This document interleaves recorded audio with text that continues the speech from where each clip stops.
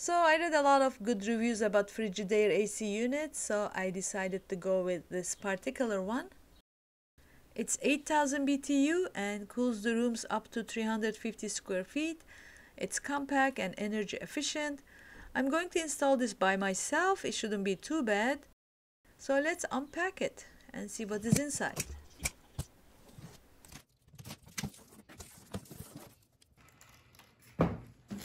There is a package with instructions and warranty papers.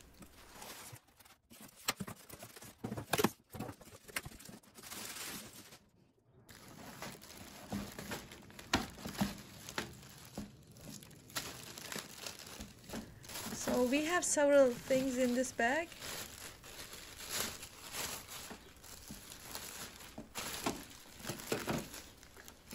So there are some insulation strips, some different kind of insulation strips. There's a remote, and then there's these two side panels. You can just lift up the box. I didn't realize that first. And now I'm gonna just go ahead and take off all the packaging stuff.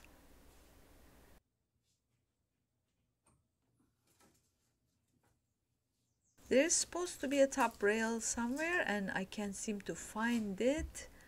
Instruction says it's on the side of the unit, but I don't see anything. It turned out it was at the bottom. I carried this one flight up by myself. I have to admit it was heavy. It weighs about 53 pounds.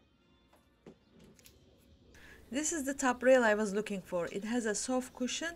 We are going to attach this to the main unit with 4 screws provided. Cushion side facing the unit. It's supposed to avoid the vibration. I think this is the perfect time to hit the like button for me. Thank you for your support.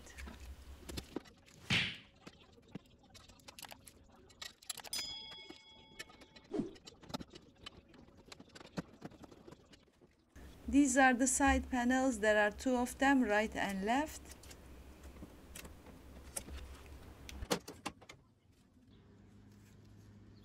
You just pull out the accordion part out gently and it has this T section. And that just slides into the main unit to these 3 channels.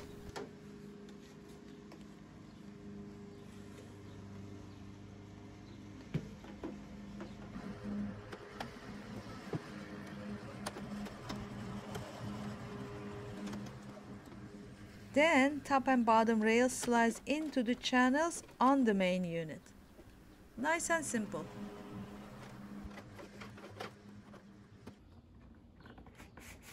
Now it's time for the hardest part that I've been dreading.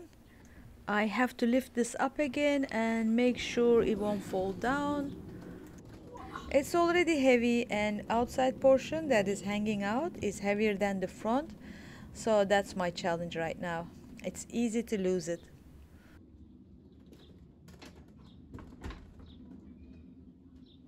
I struggled for a while. I had to get the bottom part inside the window sill. It's a big challenge if you are trying to do this by yourself, and if you are a small person, even worse. But eventually, somehow, I managed to sit it correctly and secured it down by pulling down the window. Now there are these 3 holes to lock the unit to the window. They provide you with the screws. You're supposed to pre-drill the holes to your window. I had the already holes from the existing unit, and I'm gonna use those, but the middle part didn't have any holes, so I was able to just, without pre-drilling, I was able to do it by using some force. But I recommend to use a drill. This was a little bit a hassle.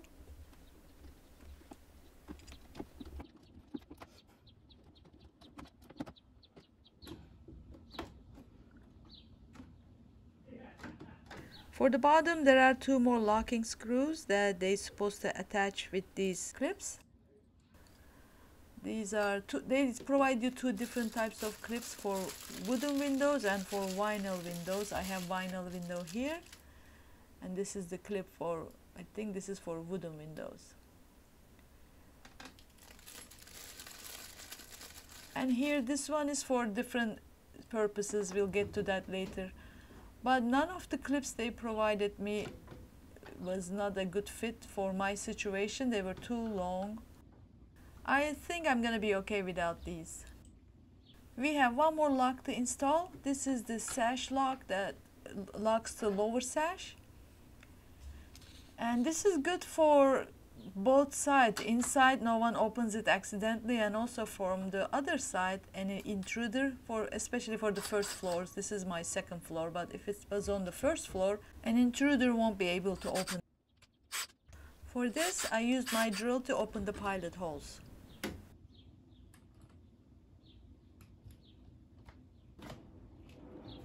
That's done. Now I'm gonna seal the gaps for against any air leaks and also insects. I have 3 different types of insulation strips here, and I'll put some underneath. I can see some light coming through. Also all around the side panel and all the gaps. I wasn't sure where to apply this one.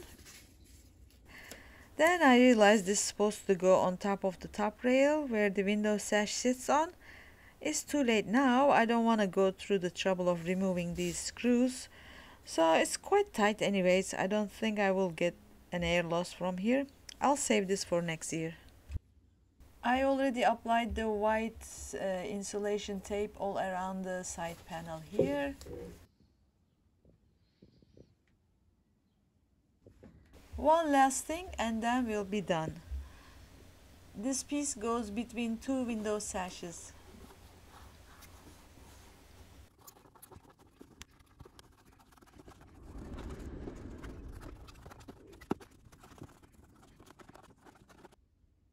This is the remote, and the middle display shows the room temperature, actual room temperature, and right now it's 79 degrees here. Now I'm gonna turn it on.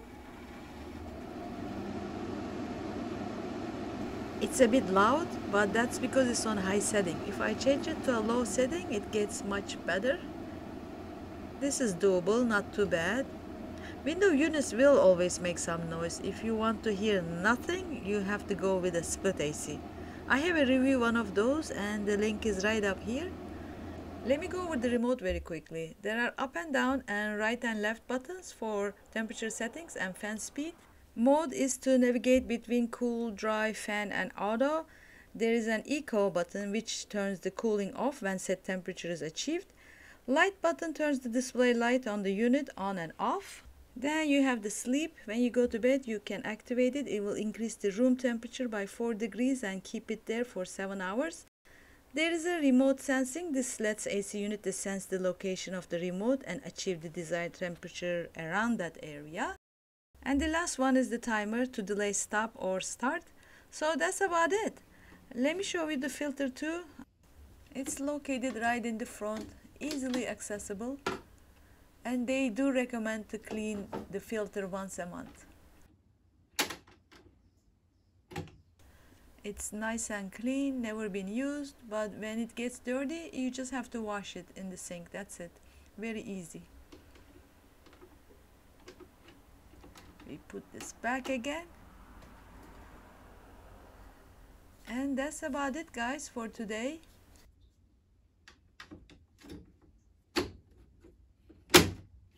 Oh, one last thing. You can change the airflow direction by these louvers. You can go right and left, also up and down, but they're gonna have to be by manually. You cannot control this with your remote. Well, thank you for watching, and I will see you in the next video. Bye.